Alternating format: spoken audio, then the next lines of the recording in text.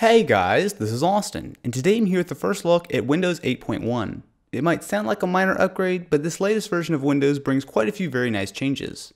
To start with, the modern UI has been cleaned up a good bit. You can now change the background to match your normal desktop, making it much smoother to switch between the two. The live tiles are also more customizable just like Windows Phone, allowing you to resize them and organize them into groups. Unlike before, you can now actually get to a lot of settings without leaving the modern UI, which should be especially helpful for tablets. One of the biggest things I noticed is just how fast everything is. Windows 8 was already snappy, but 8.1 seems to smooth things out farther, even if you're using a standard hard drive. If you're just looking to quickly jump into something, a new app page sorts everything out nicely, a bit like how the old start menu used to work. Speaking of, the Windows button is back. Personally, I didn't miss it too much. I mean, the Windows key is a thing for a reason, but it works just like you'd expect, bringing you back to the modern UI. You can also get access to some helpful system toggles by right-clicking it, which is a lot more convenient than before. In general, Microsoft has done a lot to bring Windows back to being more like 7 for desktop users, including giving you the option to disable the annoying hot corners.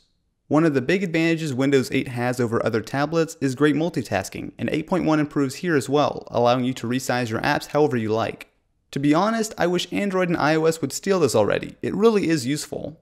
Bing is also heavily integrated into Windows 8.1, and I can't believe I'm about to say this, it's actually not terrible. If you tap the Windows key or open up the modern UI and start typing, it'll automatically start a general search for everything, including apps and files on your PC.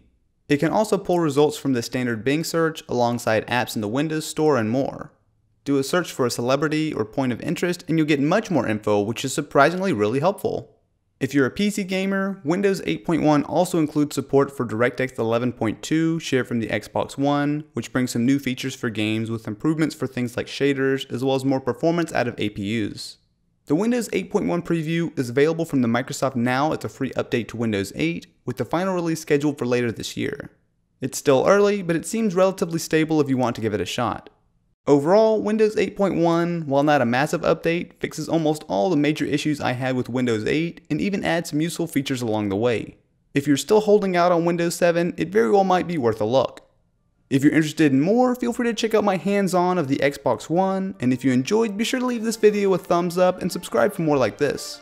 Anyway guys, I will catch you next time.